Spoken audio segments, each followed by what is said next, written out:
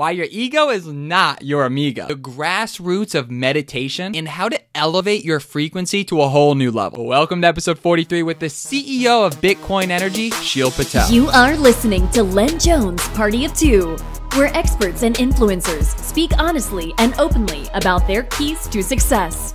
Sponsored by TrueFace.ai, where your face is the key. For more information on TrueFace, please contact your host at ian@trueface.ai. Now, pay close attention, cause you gonna learn today. Oh, what up, party people? Happy Tuesday. It is a fantastic day out here in my hometown of Albany, New York. Shout out. And I got my mama making the home-cooked meals, feeling good. My father had an event this weekend called Spay Nation, which is a conservation group nonprofit that dedicates money to helping salmon and steelhead fisheries, and it was awesome. Imagine like 600 to 800 fishermen from all around the world coming together to learn how to spay cast, and then having a ton of drinks and getting crazy out there. It was fun. But feeling good, making moves this week. I hope this week has been a game changer for you. I hope you're putting actions into play and just making moves. Like, there's so much opportunity out there. There's so much things that you could do to change your life. 6 months from now, you could be a totally different person. People always underestimate what they can do in 6 months to a year. Don't let that be you. And know what's interesting? I've had so many friends that have gotten into the financial services industry, particularly, and so many of them have failed. Like, so many. Such a little amount of people ever win in that industry where you're constantly grinding. And I recently had a buddy of mine who's just been relentless, always on the phone, always building rapport, and the dude is killing it. You want to know what he's doing that's so different? Is he's building relationships and he's being genuine. When you are genuine to people and you have people's best interest at heart, you're not selling anymore, you're helping. So how can you help in your business versus sell? So today's guest, Sheel Patel. Oh man, I'm stoked. Sheel was a big part of my journey in entrepreneurship. I remember I went to an event way back in the day, and back when I was probably about 20 years old, and I remember showing up to this event. I was in like a t-shirt, shorts, like not looking that fly, and I roll up to this event, and here's this dude in like a three-piece suit looking super fly. Like, I'm just looking at him like he looks like $1 million. I look like a dumpster. And that was the first time I met Sheel. We did an event together, ended up becoming such good friends. I remember I crashed on his couch for like 3 or 4 months on and off, but we just developed such a good friends, and he has really been a huge mentor in my life and really helped contribute into bringing me into this mindset of like, wow, entrepreneurship, being a better version of you, showing up the way you want people to see you, and feel good, look good, be good, all good. So one thing that is really exciting about him is he's a masterful culture producer. He is fantastic at setting the standard and setting the tide, and just is a magnet of energy. On top of that, Sheel actually operates in both traditional business, online sales, and many different ways. He owns multiple cellular stores, which is very, very interesting. He goes over that in the podcast. Sheel's also been in direct sales for over a decade and has a ton of experience and stories just in personal development and growth. On top of that, he's now the CEO of Bitcoin Energy, which is an energy drink geared towards the crypto space. Very interesting.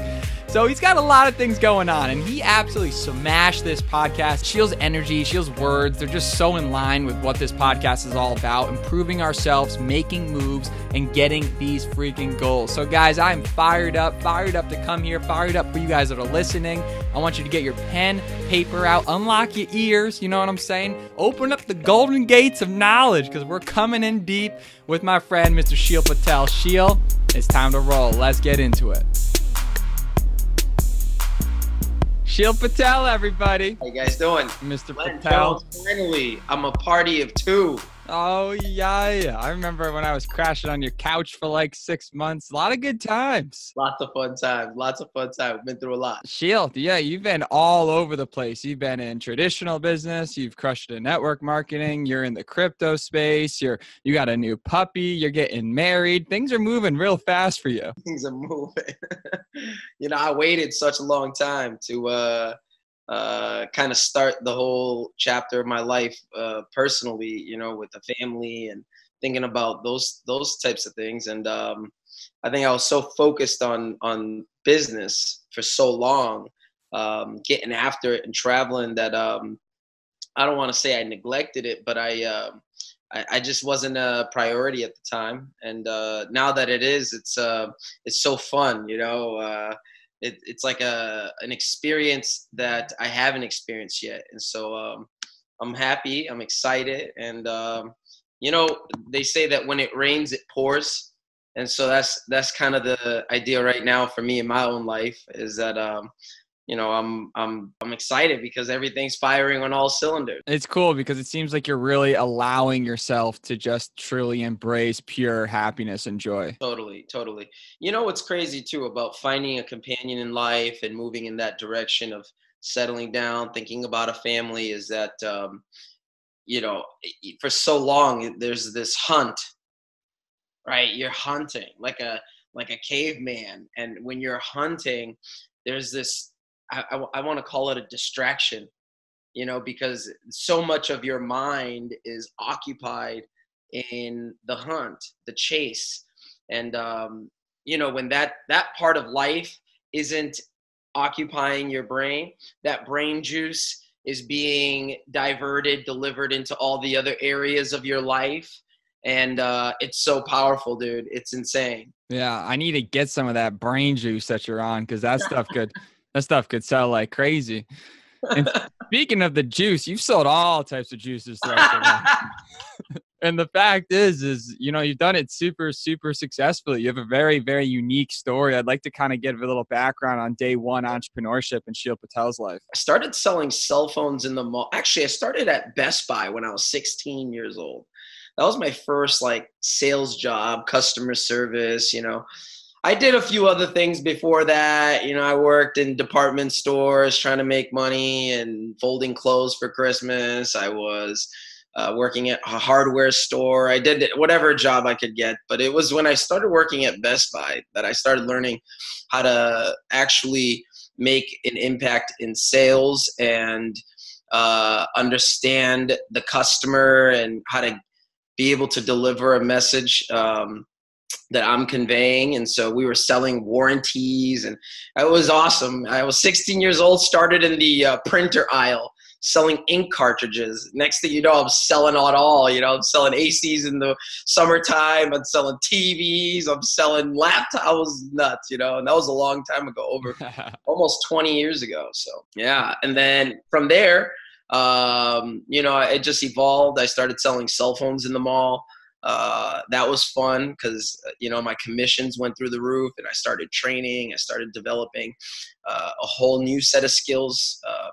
Best Buy was more of a non-commission type of a job. And then selling cell phones was like, you got to hustle if you want to get paid. Right. And, you know, it was at that time I learned the power of focus, because that what I just said earlier about diverting that brain juice, I was starting to practice some of that at 19 years old, 18, 19 years old, selling cell phones in the mall when all the other kids were flirting with all the girls walking by in the mall, taking extra long breaks. And, you know, they'd sell maybe 30, 40 new activations or lines a month. And I'm crushing 300, 400 a month because I'm closing lines everywhere. I'm talking to everybody in the mall. So I think a lot of things happened because at that time also Facebook, you know, didn't even exist yet. So there was no such thing as social media. And so your way of prospecting in MLM was going to the mall. And guess who was the number one prospect? Me. I'm in the mall annoying the hell out of everybody. And they're like, we need this guy on our team. Right. And so I got pitched on every single MLM deal. And it wasn't until a buddy of mine just came up to me, and just after many conversations dripping on me, I ended up hiring him actually to come sell cell phones for me in the mall.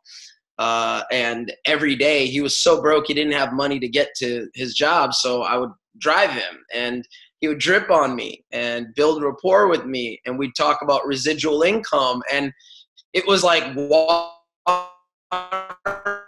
on the rocks. It developed a framework in my mind and a belief system that I shouldn't just keep working over and over again. I should work and expect to get paid for the rest of my life. I recently, about maybe a week ago or 2 weeks ago, I had a friend of mine hit me up that I was hanging out with in Mexico City while I was there for a wedding.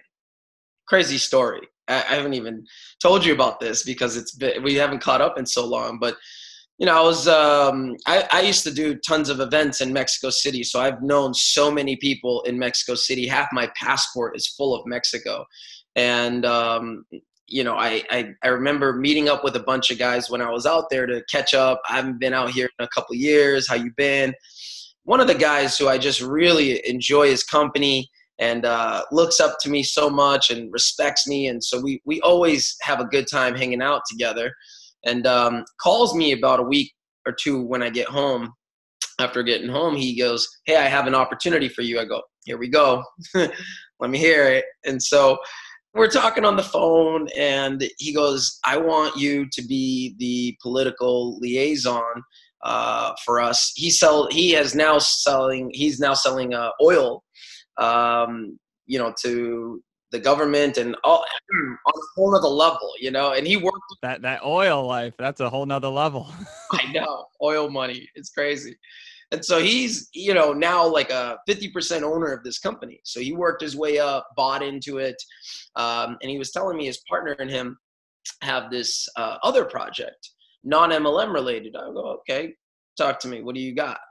And he said, they're building highways in this one particular state of Mexico. And they're going to collect tolls for the next 75 years. Okay. Okay. I was thinking he's going to be asking me for some money or something. That's the next thing, right? He says, "We're completely funded." Okay. "What do you need from me?" What? He goes, "Well, we want you to just represent us and speak for us on both sides, through to all our investors, all the politicians, and Mexico and America, and back and forth." And I'm like, so you're going to tie me to 70 years of tolls to speak? I'm in. Because way back when I was 19, I'm in this car with my buddy, and he just permeates it through my brain that you can't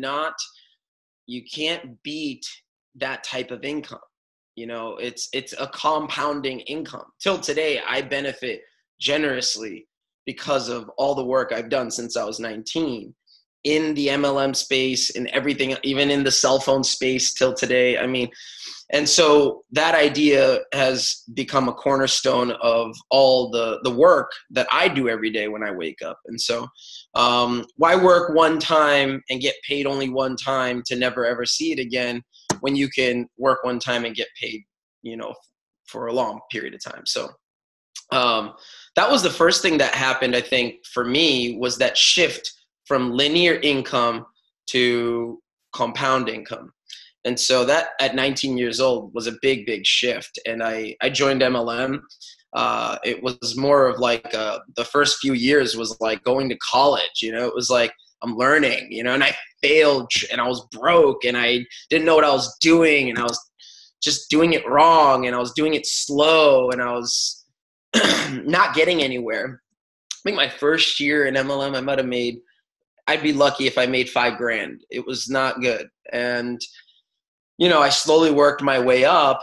And that company, they changed their name a bunch of times. They changed their pay structure. And they had terrible ownership and management and leadership. And the two owners was a brother and sister that fought all the time. And it was just like, oh my God, I wish I knew better, Right. You don't know what you don't know. Exactly.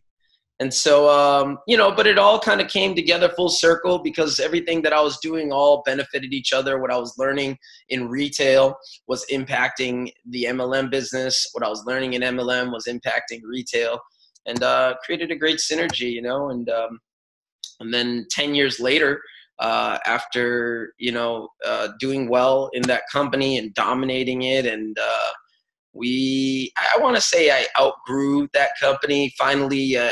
I would say a little too late. I wish I had done what I did earlier. Right. But it's okay. After 10 years of being involved with them, I stepped down and decided to, look around. I spent about 90 days, me and a partner of mine, we were looking at a different opportunity. And that's when I came across Vima and BK, which I think you had on your podcast early on when you first started your show. I was with them the night before, actually, in California. And he goes, I'm going to go see LenJones. I'm like, yo, LenJones. Yeah.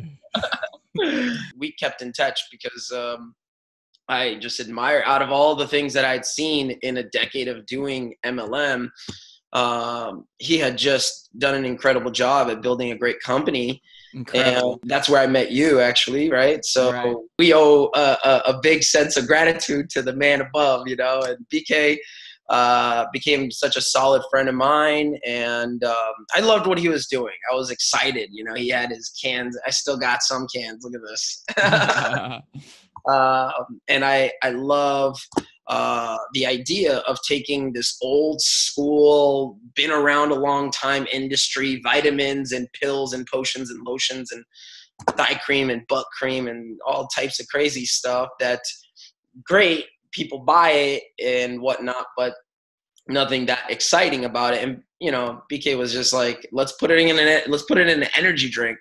Let's put it in coffee. Let's put it in tea. And it just made sense. So, we started rocking with Vima, actually. And that was a 13-month run. We killed it, crushed it, and kept in touch with him. And that's kind of after that, what happened to Vima. If you don't know, you got to check out one of the episodes on LenJones. That's the whole story. Number 8. It was insane. Number 8 tells you the whole background story of what happened there. And so when that happened, I diversified. I took the opportunity to say, let me step back a little bit. Let me not put all my eggs in one basket like I normally do. And You're so, an all-in type of dude. You go all in. I do. Yeah. And I wear the t-shirt and the hat, I go all in. So, it gave me a humbling experience, because I got to take time to kind of tone it down a notch, look at the entire, 40,000 square foot view of my life. What am I doing? Where am I going? Am I hanging up the gloves? Am I doing something else? Am I, and so I made great investments. That's actually when I was starting to buy Bitcoin. Bitcoin was at $300 around that time. So it was today, such a great decision looking back at, at that moment, because that turned into the best decisions of my life. I had told you about it at that time too. That was a great move. And so, overall, everyone I spoke to about it at that time, they all thank me today. You know what I mean? It's like everyone's so happy. Yes, that's it. That was the move. And so, we've kind of took that and turned it into a whole nother perfect storm of opportunity, because everything that I've done previously culminated into circling back with BK again, episode 8, and sends me a box of Bitcoin energy. And I'm like, this is the smartest thing I've seen done since Vima. Wow, and I thought, I've seen it all in the crypto space. And, although I never really put my name on anything in the crypto space, I had kind of thrown a bunch of Bitcoin around everywhere. I remember I took my fiance to Puerto Rico for her 30th birthday. Flew my partner in. It was his 1-year anniversary. I was like, let's go. I got a ton of Bitcoin. I'm gonna do this whole trip on Bitcoin. Looking back at that trip today, and today's value is probably $250,000. Oh my God, it was crazy. And so, I did really get excited about Bitcoin, but I never really put my hands in any type of vehicle. But when I saw Bitcoin Energy, I thought it was so smart, because exactly what Vima and Verve did for a stale, old, boring, dry industry like nutrition and supplements, vitamins and pills and stuff. We had the same chance to do with Bitcoin and crypto, which is normally kind of boring and geeky and nerdy and, a little hard to talk about. And I know you're a Game of Thrones fan. You put me on to that. And the last episode, I think something great for all your audience to hear is a lesson that I learned from that last episode, when Tyrion is begging with all the powerful people of Westeros, and they're deciding who the next leader is going to be. And before he nominates Bran, who of all people, I don't know who liked it, who didn't like it. There was lots of controversy. Some people are like, what the hell, Bran? But, you know, my dad liked it, loved it. He was crying like a baby, you know, the whole episode. Right. He said something interesting. He said, it's always about the story. And the story and how it lives on. And Bitcoin's got such a powerful story. No one knows who created it. I mean, what the heck? You don't know who created Bitcoin. Completely anonymous. This perfect invention of value being transacted over the internet. Wow. Anyways, I could get into the whole, you know, theory of Bitcoin, and I'm a big pro Bitcoiner, but you know, that part of Game of Thrones told me, you know, we were on the right track, because it's about how you tell the story. And Bitcoin doesn't have a great way to tell the story, because, you know, you're not at a party socializing talking about Bitcoin usually. I mean, you do, maybe you don't, but you know, most people lose their attention, you know, really quickly within 8 seconds, like less than a goldfish, I heard nowadays. So, Yeah. You know, I think it captivates people enough to be like, whoa, what is that product? And so, yeah, that's kind of my backstory and where I've gotten to. And, you know, I've got a lot in my pipeline and what I'm doing and working on, and I keep on adding. But that's where I'm at, LenJones. But dude, the thing that's so unique about you is your ability to dive into the culture. Like for you, when you were inside the direct sales business, you were all in, and you basically encompassed so many people's personalities, and you created this culture that was just enticing. And you know, you are someone that was a very motivational to me. Being on stage, I remember when we first did an event together, I show up to Sheel Patel's event, and I'm dressed like a bum, right? Like I'm in like basically shorts and a t-shirt. And, you know, back then I thought I was crushing it. I show up to his event. He's like looking like a 5-piece suit, looking like some Indian god. And I'm like, Jesus, I'm blowing it. And it's like, you know, who you rub on, like, that sounded terrible. Who you talk to and who you associate with is so important to just become a better person. And every time you've ever made a move, you've always associated with the best of the best. You're like a little kid when it comes to getting into a new industry. Like the crypto space, you're like a little kid. You're like so excited. You're such a nerd. And that's what makes it so exciting, because you're meeting all these different people, and that whole space, you're paving a new path. That's always just excited you. What would you say to maybe when you first kind of got into that crypto space? Did you ever have self-doubts about it? Or to you, was it always just like, you were like, yup, this is it. This is the future. Or were there times you're like, yo, I'm crazy. This is nuts. Yeah. You know, crypto is like such a wild ride. You know, it's like it up one day. I remember having 6-figure days, you know, I'm like, whoa, you know, I'm excited. I'm not going to lie. But then there's days you're like, what just happened to this market? You know, and people throwing in the towel, and you hear all this bad news, and they call it FUD in the crypto space, FUD, fear, uncertainty, and doubt. They have all these acronyms and lingual for their own space. And, you know, I'm sure there were many, many times, not just in crypto, but in my whole career as a professional, MLM had gotten so hard. That was probably the hardest. I mean, today, to me, MLM's the easiest thing you could do. You want to go do regular traditional business, good luck. With all the capital you're going to need and all the tools and resources and knowledge and legalities and accounting, and I mean, good luck. But MLM, sign up and go tell some people about it. I mean, it's the easiest thing, you know. But when I was 19, I couldn't wrap that around my head. How am I gonna get on stage and fire people up? People aren't gonna listen to me, you know? And so I had a lot of struggle early on as a pro. And nowadays I get to look at things objectively Crypto never was something that I was desperate on, so it never it tugged at my emotions in that way.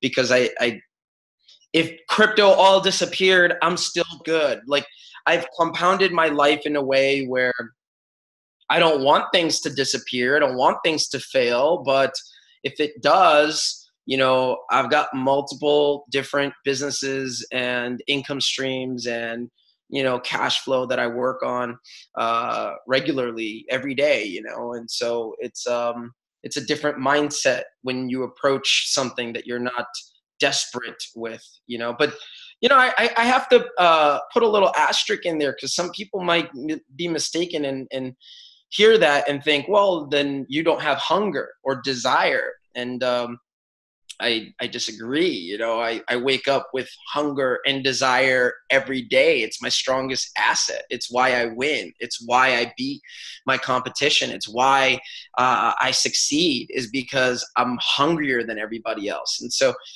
sometimes when people are asking me questions, or I'm being interviewed, or people are saying, how did you do this? Or how did you do that? Everything's teachable. Almost everything is a skill. And the only thing that's not, that I've come to realize, is desire. I can't teach that. I can't, pass that on. You got to either want it or you don't. And only you can decide that. So for me, yes, it's been challenging, many different moments of my career in life in many different fields, but I have hunger, I have desire. I wake up with fire in my DNA. It's woven into me. So I think that's something that I really take a lot of pride in, and I'm very conscious of. Sometimes it's literally in my subconscious, like, Sheel, you don't have a choice. You don't want to go to the gym, you're going to the gym. You don't want to make these calls, you're doing it. You have to do it, because you know what the end goal is. You know what you're trying to do. And so that's a very important part of my daily method of operation, right? We call it DMO. Yeah. It's funny. Well, it's not funny, but when you mentioned desire, I think that's like one of the first biggest lessons any entrepreneur will have to learn, is working with people that either want it or they don't. You can't teach someone that doesn't want to learn how to like do something. It's just not going to happen. Yeah. Like, you're wasting your time. You'd rather take someone that has no skills but all the desire in the world, and they'll be more successful than the talented person that just doesn't care. So like, you making those decisions makes such a big difference. But I'm really curious, for someone in your shoes, if you could have went back when you were, say, 19 years old, and you could have just like, smoked some sort of stuff that makes you go, oh shit, we got 3 to 5 minutes, homie. This is me from the future. I need to tell you some stuff and you better listen up. And you could basically tell yourself 1 or 3 things that would save you a ton of time, money, and just like lessons learned, right? And obviously you're going to be like, well, I wouldn't take anything back because it's made me who I am. But that's a lame answer. So if you had to think of 1 or 3 things, what would you say? Yeah. I've actually already started writing that letter. Just like Kobe wrote to himself, like a letter to my younger self. And I think one of the things is like, Sheel, drop your ego. You don't know anything. Shut up more than you talk. These are things that I would have said to myself when I was 19. Even when I watch old videos of myself, or think about the meetings I did, or the speaking engagements I've done, I think all of those things combined, I would say that, Sheel, shut up. Sheel, relax too. At the same time, like, don't burn yourself out. You gotta avoid burnout. I think at 19, I am such an all-in person, and I think, and you know me for so long. You've known me for a long time, more than just a professional. You know me as a friend, and I like get so committed in every way to people, to opportunities, to business, to a cause. And when I was 19, it was even crazier. It was like a religion to me. And so I think that I would have said, Sheel, find your balance, and remember your core, and it's not that serious sometimes. Like, relax. Yeah, maybe I should have smoked whatever I would have smoked to speak to me at 19 to have done it at 19, so that, both 35-year-old and 19-year-old could both smoke and hang out with each other. Have you ever done ayahuasca? No, but I probably would love to do it, honestly. I mean, I'm not close to it at all, and I would love to go to Peru. I have a friend, a Peruvian friend, really close friend of mine, Jose, who we talk about it. We're like, dude, when are you taking me to Peru? I want to go and try this whole thing out. I've heard it like puts you on some other level. I heard so too. My buddy Peter did it. He like went out into the jungle. He already lives in Colombia, so he's deep. But he went like even farther south and went into the woods where there was 8 hours of cell phone service. Him and 3 buddies, and they met with 4 shamans. And like at these people's homes, like typically it's a group of like 20 people, but it was just them 4 somehow. Yeah. He was like, it was crazy. He said it changed everything. He was like, yeah. I personally can't handle my shit. So I don't know if I would be able to successfully do that. But I want to go with you, please. Yeah, I would jump in the water and think I'm growing gills, I'm a fish. Like, no, dude, you're supposed to focus that energy on becoming a better you. I'm like, no, I'm losing it. But there's a lot of crazy things, and life is as a learning lesson of just experience. Another reason why the podcast is so powerful is everybody has a different experience. And I think that the more financial success you make, I feel like there's some sort of level. Like, I look at my life right now for everyone listening, and I love my, like, for the most, I love my life's sick. Like, and I'm not saying this to brag or be like whatever, but you can be so happy in a relatively like simple situation, right? Happiness is not directly correlated with income. I feel like happiness is directed with value and how much value you're putting out into the universe and how you feel valued. It's like we talk about the Facebook Live and going live, right? The ability for you to go out and just put yourself out there and just to feel like you are breaking out of the chains that society has put you on is where I think happiness comes from. And when you speak to someone and you find out what makes them happy, and you can see that like 9-year-old version of them just getting giddy, like that's what I feel like is what we're always chasing. Would you agree or disagree? You're so good at it. You are the best at that. You make people laugh, and it's a quality that is so priceless, because humor, laughter is like the best medicine, and people today, with the advent of the internet and social media, are comparing their lives to something that is so fake. It's bad, because people get online and they only put positive things of their life. They're putting filters on their face and, nice moments of their life. And then all day, everyone's scrolling through, seeing all this and thinking about their sucky life. And they're like, my life sucks. And when you can put a smile on people's face and they laugh is so special. And lately I've been lucky enough to have actually a Swami at this local temple that I grew up going to. And he's like this really amazing person who also speaks some English. And I found out he had studied all his mentor was actually the same Swami that when I was a young boy, I used to go see him at the temple when I was really young. And he was like my favorite Swami because I could relate to him. He could speak English and taught me a lot, was a very big influence on my life. When it comes to that balance, when it comes to finding that center, that core. And so, we just started these like meditation classes on Monday. And it's something that I used to not really put too much time and attention into. But now that I'm like back in my hometown and I'm like settling down, like I said, I'm moving into different chapters. I've got these weekly routine things that I'm starting to do. Like Wednesdays, I go play basketball with the same group of guys. And it makes me a lot more grounded. Does that make sense? I'm like, I want to go see those guys, hang out on Wednesdays, and it brings me right back.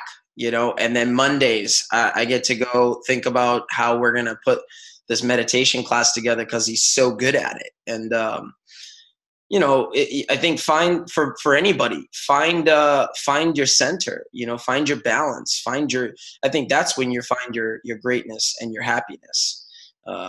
Some people do it doing sports. Some people do it in different ways. They find their happiness in their relationship. They find their happiness reading or whatnot. The only thing I'll tell you to avoid is don't find your happiness scrolling on Instagram or Facebook, because that's going to burn you out real fast. Right. Finding that Friday night essence, that thing that you end up doing and you're staying up till 2 a.m. and you just forget, you get lost in it, the joy of life. You mentioned the meditation gig and the mind. That's something that I know is a fact. That's something I'm pursuing. It's tough. We talk about it a lot on this podcast, but the fact is that your mind controls everything. And the fact that we're getting upset at ourselves for not being able to stay focused for 10 minutes and breathing, it controls everything. Like, we got to be working on your mind 24/7. Like meditation should be like a human requirement that has to be something like at 12 o'clock when the church bells ring, everyone just stops and meditates. I think that's probably a religion, but that is. But with that said, I just think it's so powerful, just being able to control your happiness, not spiral into something that's upset, not to get too overwhelmed with life. Do you ever find yourself, and this goes back to that point of just being happy, do you ever find yourself you're having a great day, your life's blessed, there's so many good things going on in your life, but you're so ticked off over like one person or one thing, and it's just nagging you, and you spent like an hour just being ticked off by this one tiny freaking thing, and you almost forget how great your life is. Gratitude goes out the door. That ever happened to you? Yeah, it happened to me like 2 weeks ago. I went to go see Swami. I was like, Swami, man, I can't get this off my mind and my heart.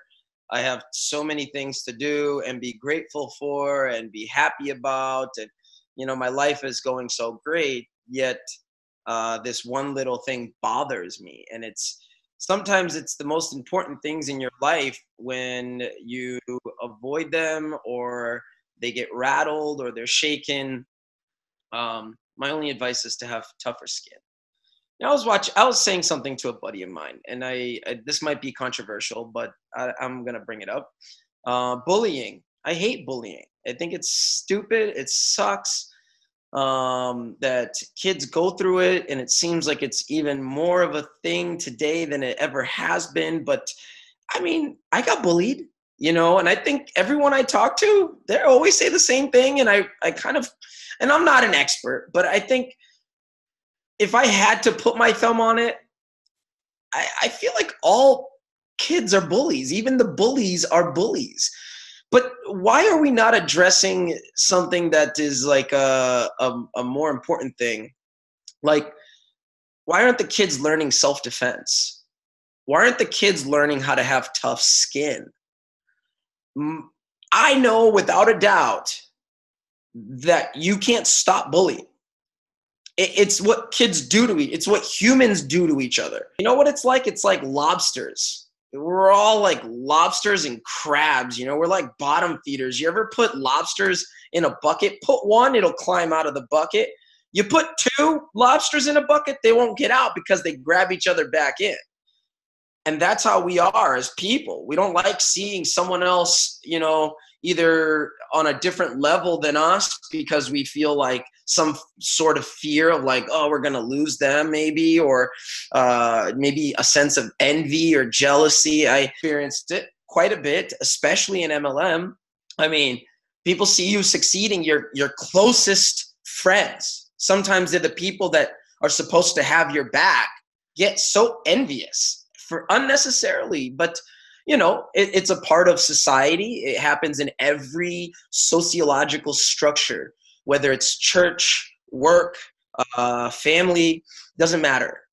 People just somehow innately, like crabs and like bottom feeders, try to suck you back in. And my advice is just don't let the crabs and the lobsters do that to you, you know, and that sometimes those crabs and lobsters are dressed as your most loved ones. Sometimes they sleep next to you. Sometimes they're the ones that live next to you. Sometimes they work next to you. They just don't let their voices creep into your brain and form any wrinkles. You got to protect that. It's so important, you know, don't let a text message rock your day. Don't let get back on your horse if it does, you know, get back in your greatness and start pursuing what you're great at and what you love. And, you know, you get to hold the pencil of the story that you want to write. So start writing. That abundance mentality is such a game changer because that kills so much people. Ego and then not having an abundance mentality. I feel like those two things alone are what kill so much entrepreneurs, definitely in direct sales. Egos is like an obvious. People will throw away a fat check just because they're upset over something super, super small. Yeah. Or the opportunity of just abundance. Like the feeling the need that you need to push someone down to go up versus everyone rises. Like there's so much money in the world. I was reading the book Sapiens. I have it on Audible.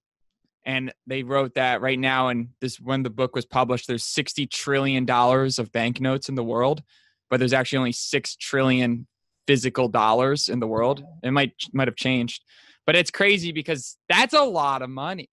Yeah. And you're crabbing over someone who's made an extra 10 grand over you.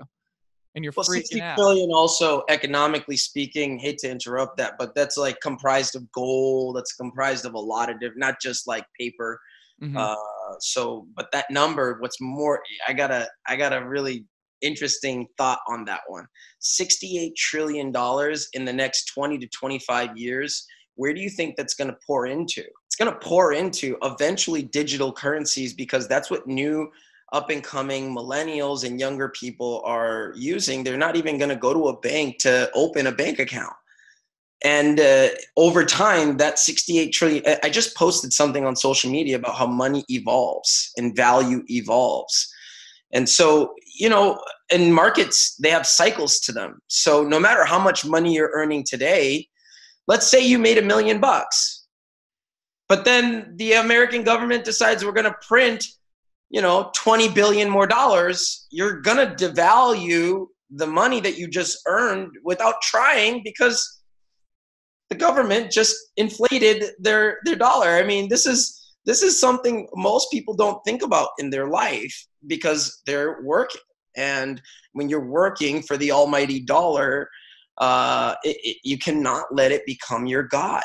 Like you said, there's abundance. I think, you know, if people thought more like that, there'd be more peace in the mind. No, that's true. Just thinking about it, just thinking about the concept of it. And you're right, the finality. And that's another reason why you love Bitcoin, is because there's that inflation is taken out of the equation. Oh yeah, it's a deflationary currency. I mean, they've really thought it through. There's a finite amount. 21 million Bitcoins will ever be produced. 17 million already created. Sometimes Bitcoin gets lost. People lose it. They don't know how to access it. You know what happens to the rest of the Bitcoin? Their value goes up. So Sheel, what would you say to that person that's like currently right on the cusp of making a massive decision in their life? Maybe right now they're having a phenomenal lifestyle. Like they have a great job, J-O-B, but they're making great money. And although their lifestyle is crazy, they just feel like undervalued. They feel like they're not living their purpose. Maybe they're making $300K a year, but really they just want to go like capture bugs out in the forest. Like, I don't know, something that makes them really happy. Or the other person that's on the opposite end of the spectrum, who's just getting by, just making ends meet, doing the stagnation, doing the 9-to-5 lifestyle, but not really truly living their passion and their purpose. And they have an idea. They want to step out of their boundaries. They want to make this move, but they're scared. Obviously, finances are a factor. The fear of losing, the fear of failing, not knowing what to do next. What would you say to that person that's right on the cusp of making a big move in their life? I tell them to slow down. Don't be erratic. You know, you've built up whatever you've built up to, you know, to get to that point probably took a lot. You know, it took a lot of investment of your time and energy to get to that point in life. And nothing is worth just shifting like on a dime for no reason, just relax. That would be my first. I'm never in a rush. It's like the other day I posted, how's MLM going? What's out there? And, the vultures came out. Everybody filled my inbox up with some type of CBD pitch. And, nothing wrong with it. And I'm sure everyone's has great intentions, but I said the same thing to everybody. I'm not in a rush. Like, I'm chilling, and that's because I think if you have, great money already coming in, that type of stability in your life should give you enough patience to actually make a sound decision on what you want to do. But why not just use the extra time you may have, like the few hours? If you got better at time management, let's say, you're waking up at 7, but maybe we shift you to waking up at 5. We just added an extra, 2 hours a day, 2 times 365. We added an extra 700 hours to your year. So just that boom, that one little move, I just upped your competition level. Like, who's going to compete with that? 700 hours of your man hours. So you have patience. You just sometimes have to look at it differently. Maybe you got to take time off of fishing, or like you said, maybe you want to get into fishing or something. But maybe you're hobby fishing right now. Who knows? You really got to kind of plan it. Some people take a year to plan their 2-week vacation, but they won't take 2 weeks to plan their life. How crazy is that? And that's a norm. I mean, if you ask most people what their goals are, they don't have them. Yeah, it's silly to me. Very, very silly how, you could not take life that seriously. You need to have goals. You need to have an idea, a direction of where you're going. And if not, it's fine. But if you do end up going to meditate and be with the shamans and do those things, you better plan on not coming back because reality in life, to be in this society, requires you to have some goals. Otherwise, I think you might be in for a lot of challenge. I think the biggest mental shift I've made completely is realizing that you are capable of getting to whatever level. Because for me, I know you even used to tell me when I was younger, I used to always be kind of have that that homie can do it, but the Jones, no way. It just, you create this mental block, or you'll hear someone that has had zero personal development experience. You'll say to them hey, yeah, you should start a business doing that. And they'll just be like, nah, I can't do that. Wait, what? You're just conditioned to believe you cannot do it. You're conditioned to believe you're only capable of a certain amount of finite moves in your life. But just through all the personal development and the people I've made, I've literally made it such a habit to at least tell myself and tell everybody that's around me, even if it's Pat, and he's talking about how we all should just go die. I'm like, bro, you got to believe that you are actually capable of starting that business, of go traveling to South Africa and raising cheetahs. I know that's still making you laugh. Shout out Pat Murray. Sometimes you need good friends to cheer you up. And sometimes, occasional life's such a drag is a funny meme. But that's just truth. But you need to believe that it's possible. And if you're listening to this podcast, there's people so much less smarter, less skilled than you, living your reality that you wish could happen, your dream. And they did it just because they told themselves they could do it. Yet you keep selling yourself on some bullshit that you suck, that you're not skilled, that you're too goofy, that you're not fit enough, that you're not a good enough speaker. And then you enter this paradigm where you realize you can do it.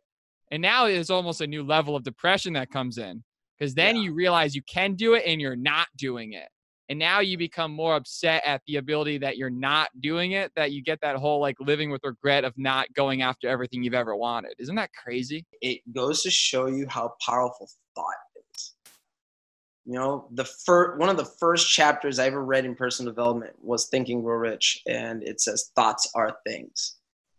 Everything in life starts as thoughts and then eventually happens, and so, that's why even having that little bit of negativity. Let's say that earlier question about like, oh, that, you know, you spend 1 hour being all negative about that one situation. You got to get rid of that negative thought as quick as possible.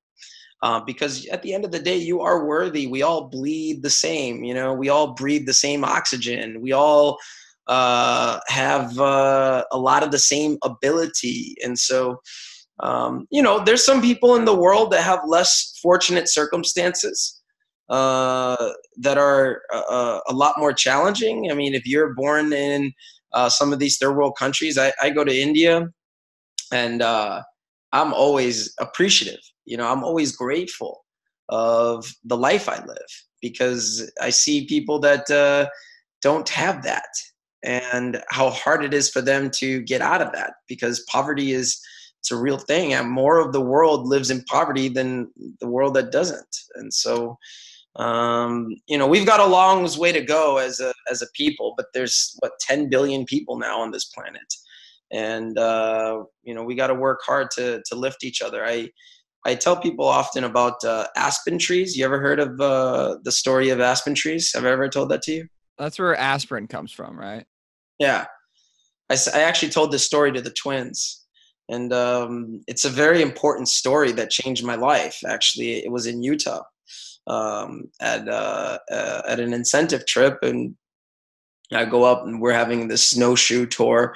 I go up the mountain on this tour, and the tour guide, you know, she says, Sheel, if you rub this tree, you can, you know, put it on your skin as a sunblock. I'm like, wow, that's really cool. You know, we walk up a little bit more. She says you can boil the bark and it turns into aspirin. And I'm like, she goes, that's where aspirin comes from. It's from aspen trees. I'm like, yo, this is a cool tree. Yeah. And so we walk up a little bit more, get to the top of the mountain. She goes, one last thing, she'll look at this whole forest. You see this whole forest? It's not really a forest. It's actually one tree. It shares the same root system. It's all one big tree. She says it's like one of the biggest organisms in the world. And I'm like, that is outrageous. Amazing. So interesting. And we come back walking down, and someone on the tour tells me to hug the tree. I hug the tree thinking I'm a tree hugger. Of course I'm going to hug the tree. And so I'm hugging the tree. I look over at the tour guide and I'm like, hey, check it out. I'm not hugging this tree. I'm hugging the whole forest. And she goes, exactly. And that's how people are. You do bad things to people, bad things happen to you, because we're all connected. You do good things, and good things happen to you.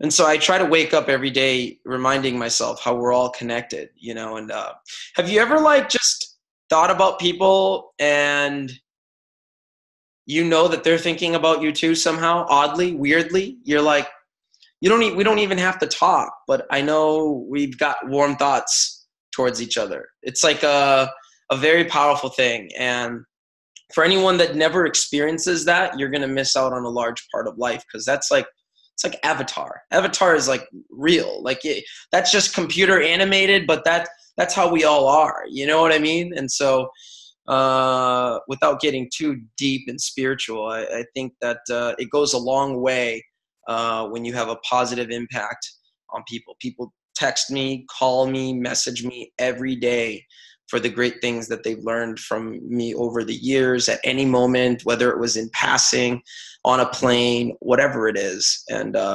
it's so important nowadays. I think with social media, people are just more aware of everything, right? You don't need to wait till 5 o'clock news to come home and see what's going on in the world.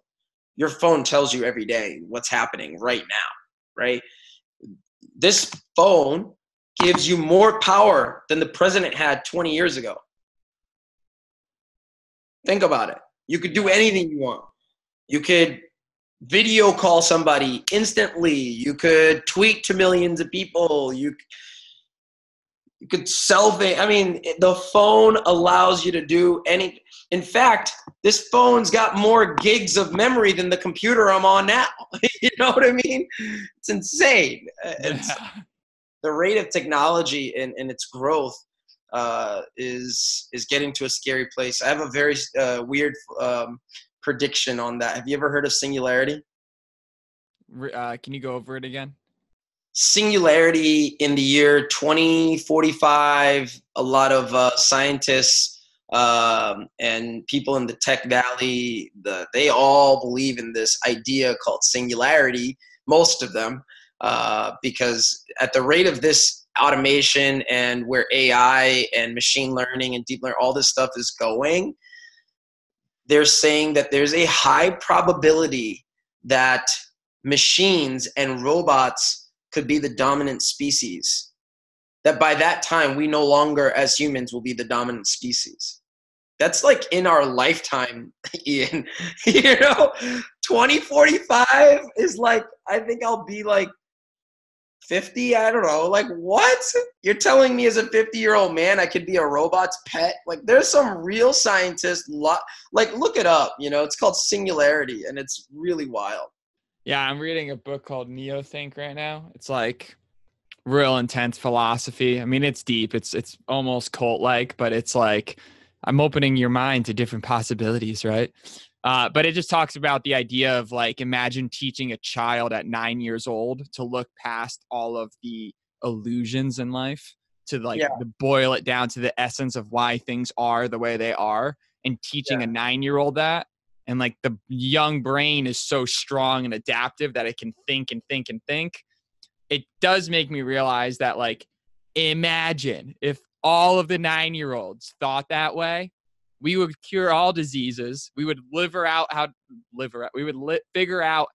to never die. Like the idea of just becoming invincible almost. We would just work it from imagine if we had 1,000 Elon Musks versus one. Right. And it's so crazy because I like what Elon said on Joe Rogan's podcast. We are all cyborgs already. Yeah, we are. Literally. He did say that. And he's got a company that he created called Neuralink or something, where you can literally, they're going to be working, or they've already developed it or something like that, can download from the internet already. They inject this compound into a layer above the brain to basically make you a computer. I mean, if you could download from Google directly into your brain, imagine the bandwidth it creates in your mind. It's nuts. And so, to that point of the 9-year-old, I used to tell kids all the time, every day, instead of hearing in your ear, oh, you're good for nothing, you're stupid, you're never going to make it, you heard the opposite your whole life. Imagine you heard, you're great, you're amazing, you're awesome. And every night someone whispered that in your ear. Every night someone told you how just beautiful and handsome and worthy you are, how adequate you are, what that would do to your psyche, what that would do to your mentality. And so I can relate big time. I think, at 9-year-old, is like the prime time too. And again, thoughts are things, man. We are very powerful up here.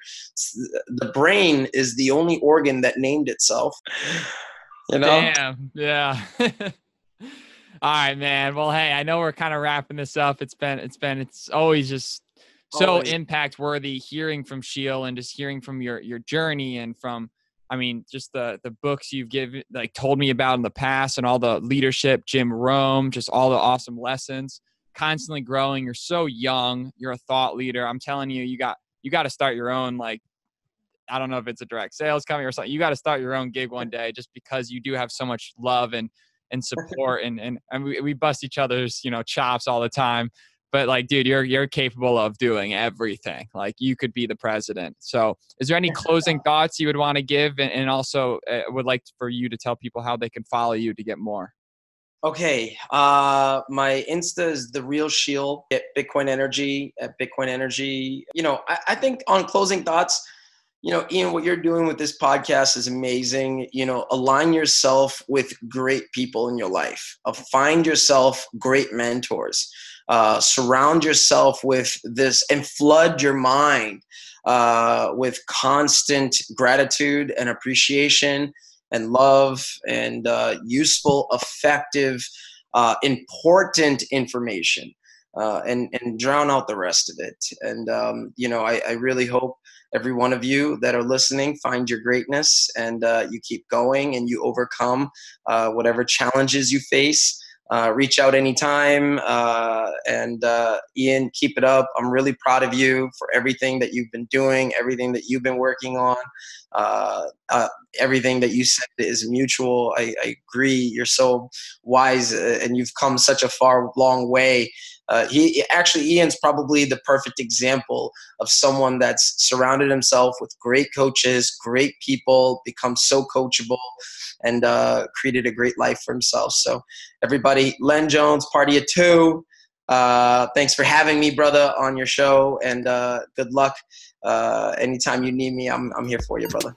All right, till next time, homie. Thank you for listening to another episode of LenJones Party of Two. If you enjoyed it, please leave us a review and subscribe to stay up to date on our new episodes. And remember, hope is not a strategy. Keep making moves. Till next time, peace.